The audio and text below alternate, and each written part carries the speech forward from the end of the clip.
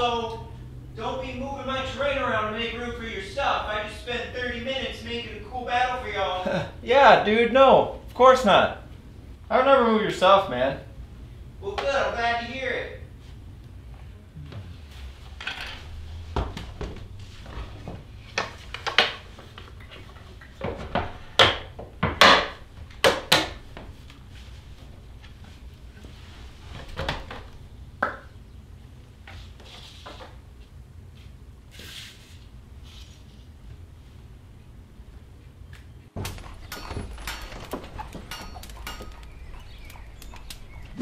Welcome back, my fellow nerds. Today I want to show you how I built these laptop trays, which this is actually a huge endgame battle that our DM created for us. And as you can see, it's huge, and there's no room for laptops or like character sheets to be on the table itself. So these work amazing for that. We no longer have to be in the DM's way, and we can move around wherever we want to. So to build them, first thing I want to show you is the blueprints that I went off of. So here's the scale of this blueprint. So 2 squares equals 1 inch on here. And this is the side profile, so you can kind of see what this looks like. And if you watch the table making video, you might recognize this dotted line as the side profile of the table itself. So you can see this leg goes up, connects to this piece that goes into the slot of the table, and this magnet then connects to that metal piece that goes around the whole entire table. This is a front profile, and you might be wondering why this looks so weird and why it's at an angle, but that is so the twine can come from the side of the tray and go straight up to a point that is central to where the magnet is connected to the metal. And I actually had started with a simpler design where there was a straight leg going up and the magnet was connected here, but then with the twine going straight up, it had to connect to the side of where the magnet was. So it made this 55-pound magnet become like, it only needed 5 pounds of force to remove it because it was connected to the side, and it really compromised the strength of the magnet. So having this at an angle allows the magnet to be over and for this twine to connect at a central point so we can make use of that 55-pound magnet. And it's extremely safe to have a laptop on this. I went through a lot of different prototypes, and this is the best way that I found to do it, and it still looks nice. So the first thing is actually making the tray part of it, and I'm using a 1x12 here, and I'm cutting it to be 2 feet wide because it's a nice even number for one, and also it's enough space for a normal size laptop and a mouse. So the next piece I need to make is this angled piece, and the easiest way I've found to find this angle was to draw this to real life scale on a separate sheet of paper. So I start off by drawing a straight line, which will represent the top of the tray, and then I draw another line 4.5 inches above that because that's the distance from the tray to here. So that's how tall this leg needs to be. So I draw a line there, and then I need to figure out the distance between the tray and where the twine is going to be attached. So then I copy that measurement to here, and then I actually draw the twine on so I can actually see what I'm doing. Then I figure out that the 1x2 that I'm making this out of is 1.5 inches wide. So I draw a line from the end of the tray to 1.5 inches past the end of the tray, and then up above that 1/2 inch is 3/4. So I draw 3/4 of an inch to the left of the center of the twine and 3/4 of an inch to the right of it. So that way I know exactly where the wood needs to go, and then I actually put the wood on the piece of paper and use the wood itself as the ruler on each side, draw the lines, and then now that that's on there and I can line that piece of wood up really well, I actually can put the ruler across that line that's 4.5 inches higher than the tray, and I can just eyeball that ruler is in the same exact orientation as that line, and I can just draw a line across my wood, and that's the angle that it needs to be cut at. And then I can just line the saw up with that line. And once you get the saw in the angle that you want, make sure you do all of these chunks at the same time. That way you know that they're all the same angles. And the process here is pretty easy. You just cut the angle, and then you take a speed square, rest it up against that angle you just created, and then measure 4.5 inches down, make a little mark, and then just cut the angle on the other side. And once you make the first one, you can actually use that block as a jig to mark the heights of the other pieces, and it makes it go really fast.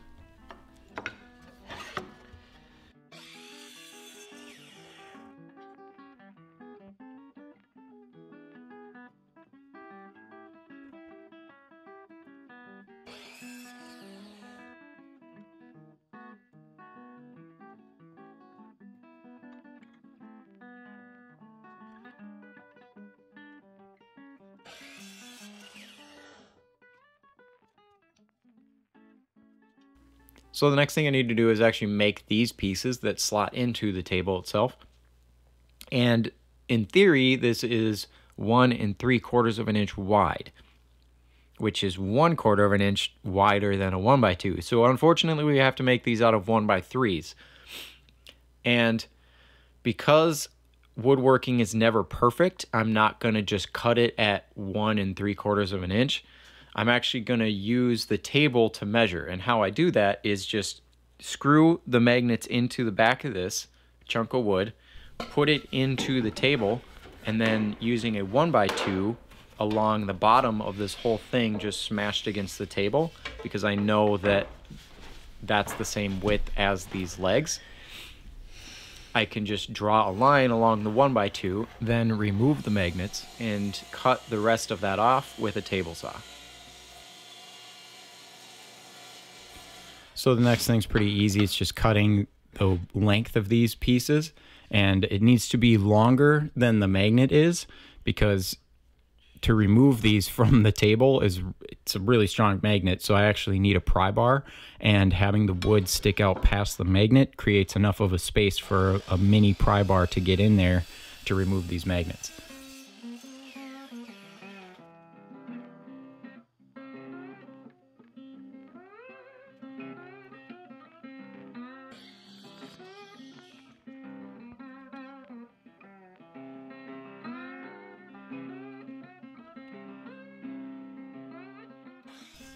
So the next thing is actually adding the angles to this piece. And so the first thing I need to do is figure out the middle of the magnet, or where the magnet's going to sit. So that way I can transfer that measurement over to the side where the twine is connecting. So that way the twine is pulling on the center of the magnet to maximize the strength of it. And then from there, I want the twine to go up at a 90-degree angle instead of being at some weird crooked angle. So I actually use the measurement from before where I figured out the distance away from the tray that the twine is going to be, and then using a right angle I stack up the leg and then this block on top of it and line up where the center of that block is, so that way I know for a fact that the twine is going to be at a 90-degree angle, and mark the bottom of this block so I know where the leg needs to attach to make that happen. And then I don't want the angle to go all the way to the bottom. It's just a style thing. I want it to go straight for a little bit. So I mark 3/4 of an inch on this side of the block. And then I connect that line with the line where the leg is going to connect. And then that's the angle that I need to cut off.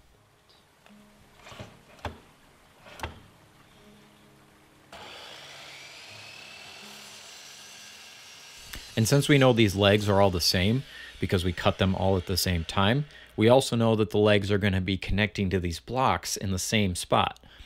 So that means that all of these pieces can be the same exact thing. We don't need to keep doing those measurements over and over again for each one. So we can just use the first block as a jig, cut all of these angles at one time, and then realign the saw to cut the other side and cut all of those angles at the same time.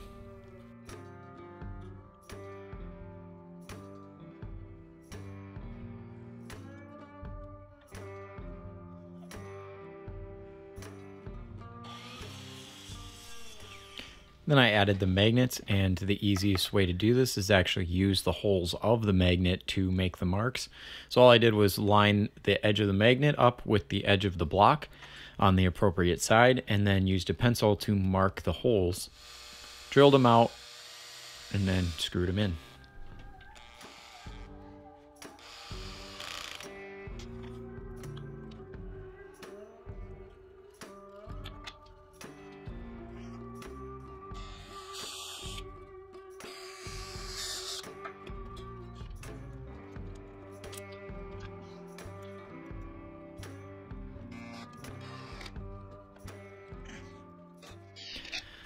So next is actually connecting the block to the leg, and because once again woodworking isn't perfect, our slot in our table isn't actually a perfect 90-degree. The 1x3 actually made it so that the slot is a little bit angled down. So if I was to connect the block and the leg at a perfect 90, it would actually be really hard to fit it into that slot. So I'm just gonna put them together while it's actually on the table. And the way I do it is put the block in the slot, get it magneted in there, and then sandwich the leg up underneath it. And you have to hold it really hard because you don't want it moving around while you're drilling. So then I take a drill bit, drill down at whatever angle it needs to be, drill 2 holes, but make sure you leave a gap in the center because we're going to be screwing that connection for the twine in between these 2 screws. And then because this is a very visible spot of the laptop tray, I don't want the screws to be visible, so I take a bigger size drill bit and drill right on top of the holes I just created, and that way I can sink the screw down far enough to where you won't see it, and then fill that gap above the screw with some sawdust and wood glue.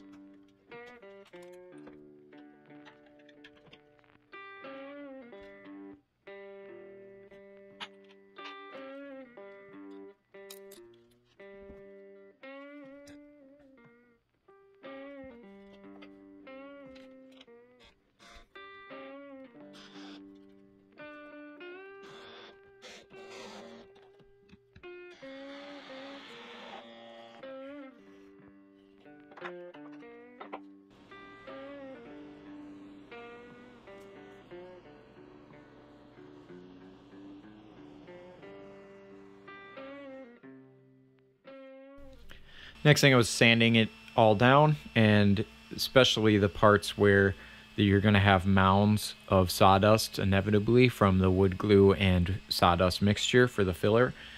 So sand that down, and then it becomes perfectly flat with the rest of the block, which is nice. And then also focusing on the laptop tray itself, because that's where people are going to have their character sheets or laptops, and then also the mouse, which you could use a mouse pad, but I like to just use the mouse on the wood itself, so having it nice and smooth is pretty important to me. And then I also took a hand sander to round off all of the edges on all of the pieces.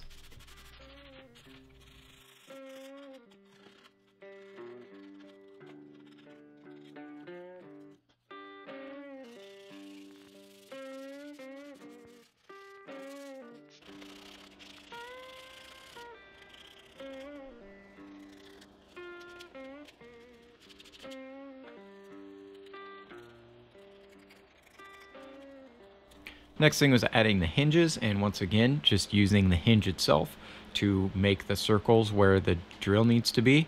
Drilled the holes and screwed it into the bottom of the leg first, and then with the hinge attached to the leg, I used that as a measuring tool to figure out how far I needed to screw the hinge into from the back of the tray. And I don't want the tray hitting the table when it swings down because it might mar up the nice finish we have on the table. So I want the leg to stick out just slightly past the back of the tray so that that doesn't happen. So I have this lined up like this, and then I just make a slight mark with my pencil and then fold it down, trace the circles once again, drill those out, and screw the leg onto the tray.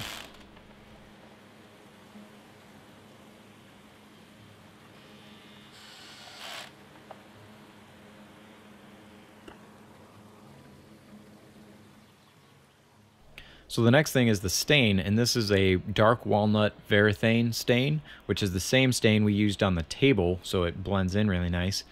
The easiest way I found to do this was to stain these arms first, so that way I can magnet this to this rack, and I don't have to worry about getting the stain on the rack.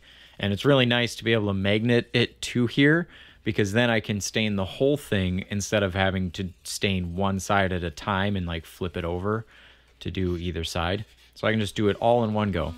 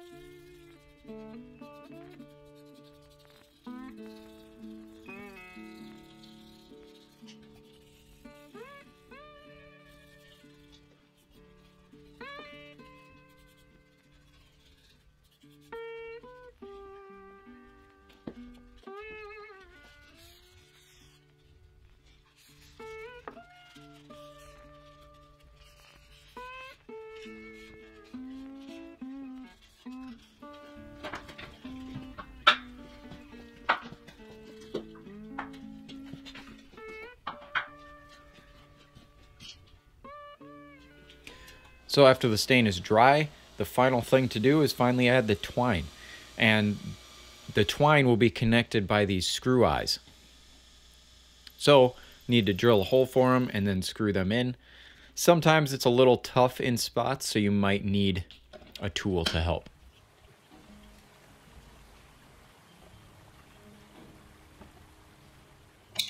And once those are all in, we can add the twine to those. So I tie the top part of it first, and then I loop that through the eyelet and kind of pull on the twine until the tray is a little bit over level. So that way when you add that first knot, you can kind of push on the tray and it'll really cinch that knot down and get it really tight. And so that way it won't go past level. And then I also double knot them just to make it more secure. After that, I also add hot glue in there because twine is kind of hard to work with and I don't expect it to hold its knot very well as time goes on. So I just squeeze some hot glue into the crevices of the knot and that'll really hold it in place. After that's done, I cut the excess bits off of the twine that's coming out the other side of the knot, and then I even put a little bit of hot glue on the ends of it as well, so it's not just continuously fraying. After that, twine is also very a lot of strands come off twine, so you can get rid of those very easily with a lighter. Make sure you blow it out if it's like becoming too big of a flame. It's really easy to do and it's kind of fun.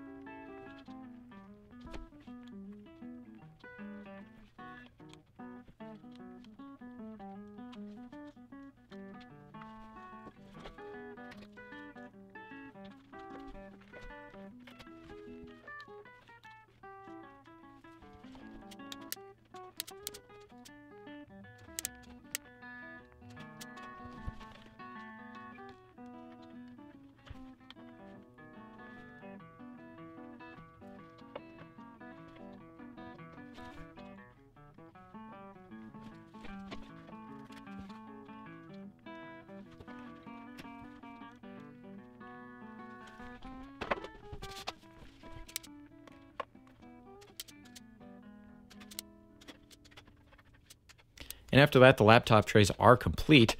And here's a little clip showing how I use this pry bar to help me remove these, because otherwise it's extremely hard to remove.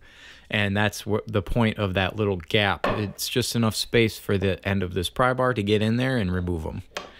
These things are extremely useful, and I've absolutely loved using them so far.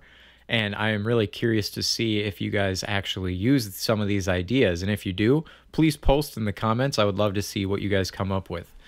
And if you like this video, please like and subscribe, and I will see you in the next one.